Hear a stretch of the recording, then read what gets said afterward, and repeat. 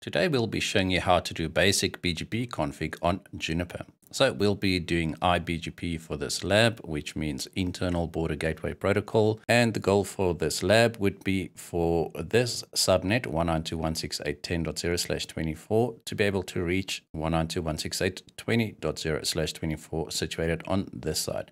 So we've got our QFX switch on the right hand side. We've got a QFX switch on the left hand side, aptly named site A and site B. Then we have a site A router and a site B router. So BGP will be formed between these two routers. Don't let these devices over here confuse you. These are just the packet forwarding engines and virtual control planes for the actual devices down here. So just concentrate on this path over here. Just going to move this one slightly there.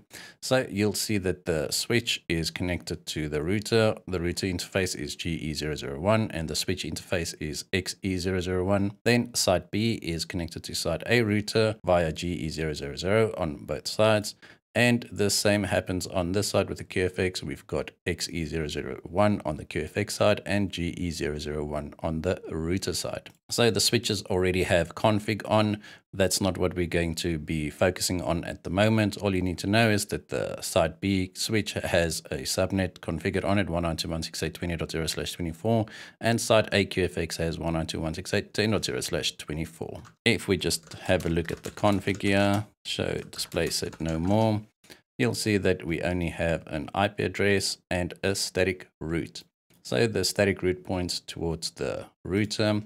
The same goes on this side, show display set no more, just a default route pointing towards the router. And this is the interface IP 192.168.20.10. So if we have a look at our router config here, show display set, there's no config here, just the root password and the host name. The same goes for router B, and just the password set and the host name. All right, so the first thing we need to do is we need to configure the interface between the two routers, GE000. And we will just start by assigning an IP address. So we'll do set interfaces GE000.0 for unit 0, family inet address, and we'll make this one 10.10.10.1/30. Then we will also use ISIS to advertise the routers loopbacks to each other. So just set interfaces GE000 unit 0 family ISO, and we'll do an interface description as well. So set interfaces GE000 description. We'll just uplink to router B. Just easy enough. Now we need to do the interface config towards the switch, and that is GE001. So we'll just go set interfaces GE001 unit 0 family inet address. And for this one, I'm going to make it 192.168.10.1/24 and a description. So set interfaces GE001 description, uplink to switch A. All right, and we can just do a commit. Now we should be able to ping the switch 192.168.10.10, and we are able to. Remember, the switch has an IP of 10.10 and a default route of 10.1. So that is why we configured 10.1 on the router. So now we want to configure a loopback address. And the reason why you want to use a loopback address when it comes to BGP is usually you'll have multiple interfaces up on the router. And if you use the loopback address, it means that you'll have multiple paths towards your BGP neighbor. For instance, if you configure the interface IP as your BGP neighbor and that interface has to go down, then your BGP will go down as well. Whereas if you configure it towards a loopback address, if you've got 2 or more links connected to your router, one link can go down and the loopback should still be accessible via the IGP, which in this case is ISIS. So I will start with set interfaces allo 0.0 and we'll configure family inet address. I'm just going to make this one 172.16.0.1/32. And then we also need to configure a family ISO address for it to be able to participate in ISIS. So set interfaces allo 0.0 family ISO address. Now we're going to take this 172.16.0.1 address, and we're going to modify it so that it fits into the ISO address format. So first off, you start with your area ID, so 49.0.0.0.1. Then we're going to take that loopback address. I'm going to make it 172.0016.0001 and just .00 at the end. So here you can see, instead of having 3 numbers before each dot, or 3 possible numbers, here you have 4 possible numbers before each dot, but there are only 3 octets instead of 4 octets. So this is just an easy way to identify what router this actually is. This can be any number as long as it's unique within your network. It's just a lot easier to just take the loopback address, modify it a little bit so that it looks like this. Right, so then we're going to go into Edit Protocols ISIS. We are going to make our uplink interfaces part of ISIS. So in this case, it is GE000. So set interfaces GE000.0, and we are just going to level 1 disable, because for this lab, I only want to use level 2. Now we also need to advertise the loopback address via ISIS, but we don't want the loopback to participate in any routing decisions. So we're going to make the loopback as a passive interface. You do that by set interfaces lo0.0 passive. Then you just do a show. So there we have our uplink towards router B, level 1 disable, and passive on the loopback interface. All right, we can go ahead and commit this as well. Now we can just do a show pipe display set pipe no more. And here is our full config. That this will just be for uplink towards the router, uplink towards the switch, and our ISIS config. So what you can actually do now is you can just copy this and you can paste it into Notepad. Sorry, my Notepad text might be a little bit small, but now you can just change this a little bit and adapt it so that it works for site router B. So in this case, I'm just going to make this one .2. I'm going to make this one 20.1. Remember, because we have 20 configured on this side. Right, then we will change the loopback address to .2 as well, because your loopback address needs to be unique within your network. We'll make that one .2 as well. And that pretty much should be it. Now we just change the descriptions. So this will be uplink to router A, uplink to switch B. Then you can just take this config, copy it, go back to your router B, and you can basically just paste it in here. We can do a commit and everything should be fine. Now you just want to make sure that your ISIS is up and running before you continue with your BGP config. So let's do a run show ISIS adjacency. You can see that our level 2 is up because we've disabled level 1, and the same should be true for this side. Run show ISIS adjacency. All right, so it is up towards system site B router and it's level 2 on this interface, and the whole timer will expire in 21 seconds. The whole timer will automatically renew, so you don't have to worry about that. And now if we do a run show route, we should see the loopback addresses being advertised via ISIS.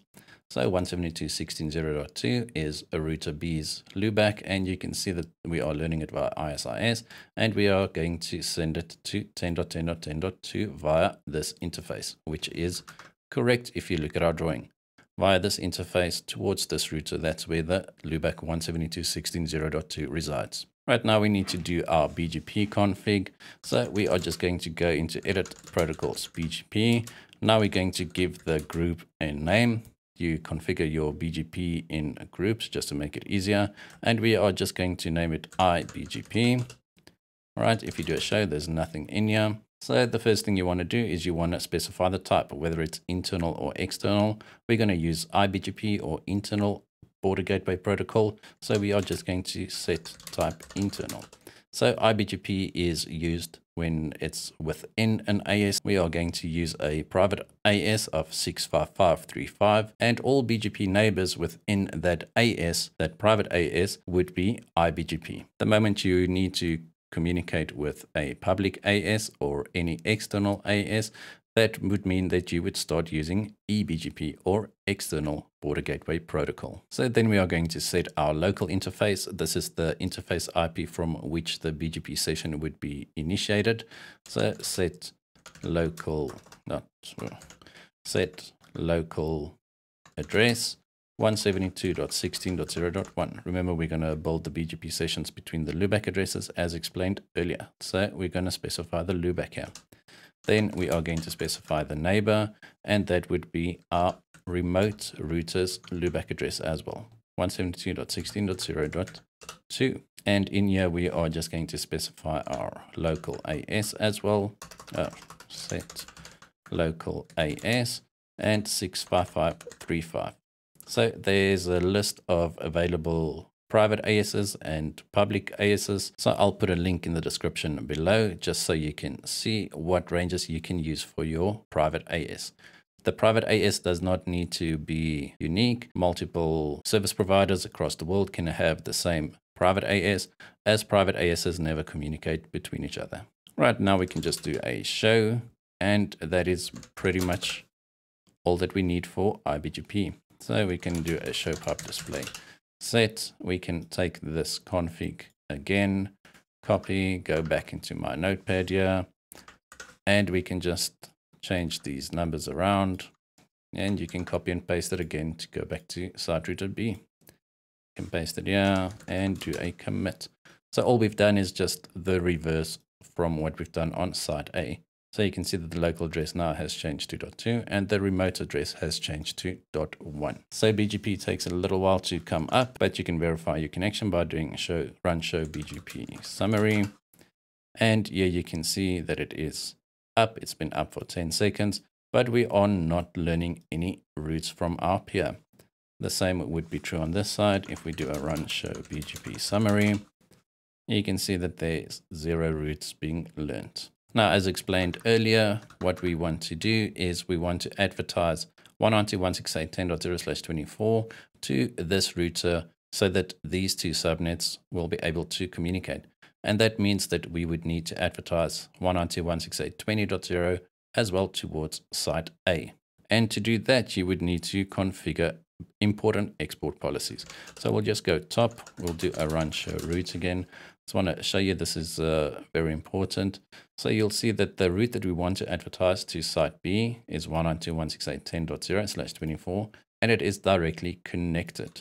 Okay, this means that it is on this interface. This IP is configured on this interface here, 10.1, so 10.0/24 is a directly connected network. Now that is important to note because that is how you're going to structure your policies. So you can just go into top, edit, policy options, policy statement, and I'm just going to name this one iBGP-export because we are exporting this route via BGP to the other router. Right, now we are going to set our terms for this policy. So we are going to say set from protocol direct. Remember, this is a direct route. Okay, you can press enter and you can say set from route filter 192.168.10.0/24 exact. Right, so that means that this exact route needs to be in this router's routing table and it needs to be directly connected before it'll be exported via BGP. Right, we can just go ahead and we can do a show pipe compare just to verify everything. So from protocol direct, route filter 192.168.10.0/24 exact. Right, we're going to do a commit here. Now, if we go to site router B and we do a run show BGP summary, we are still not getting any routes. All right, so the reason for that is you would actually need to reference this policy in your BGP config. So to do that, we go top, edit, protocols, BGP group, iBGP, just do a show. So we say set export because this is an export policy, and you can just have it autocomplete. Set export iBGP export. All right, so if we do a commit now, we can go back to site router B and we should start seeing routes being advertised here, but we don't. Right, so the reason for that is you need to set a then statement. All right. So if we go back into policy options here, so top edit policy options, policy statement, iBGP export, right? We do a show, even though we say from protocol direct and this route filter exact, it does not know what to do with this information. And then we can just say set then accept. All right. We do a show. Now we've got the then accept statement, do a top and a commit. Now, if we go here, now this should work. So now you can see we are learning one route. So to verify what route we are learning, you can just do a run show route receive protocol BGP, and you type in the neighbor's IP address 172.16.0.1, and it's showing you that it is advertising 192.168.10.0/24. So if we go back to our QFX here, if we now try and run ping 192.168.20.10, it's not working. Right, so the reason for that is we still need this subnet to be advertised to this router over here. Site B is now aware of the subnet over here, but site A router is not aware of site B's subnet. So we're going to do exactly the same with the export policies. We can once again just do a copy and paste. So we do top edit, not protocols, policy options. We can do a show display set, and we can copy and paste this into Notepad once again. And we just change this to 20.0. All right. And we go here, can paste it here, and do a commit. Now it's still not going to work. We still need to go into top edit protocols, BGP group, iBGP, and we need to set this as an export policy. So set export iBGP, and we do a commit. So if we go back here, we can do a run show BGP summary, and we are receiving one route.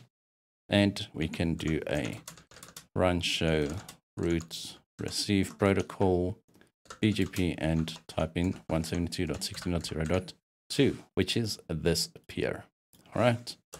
And you can see that we are learning 192.168.20.0/24. And the next stop is site router B. So if we go back to the QFX now, we just rerun this command, and now everything is working. We can try and just do the same on this side. So we do a run ping 192.168.10.10, and it is working. Now, to be fair, this is not a typical scenario where you would use BGP. I just wanted to show you the basics of BGP, because we are going to do some more advanced BGP videos very, very soon, where we will start doing MPLS and layer 2 and layer 3 VPNs. And for that, you would need a basic understanding of BGP. All right, thank you guys for watching. I hope you enjoyed this video. If you did, hit that like button, hit that subscribe button. And as always, I hope to see you guys in the next one.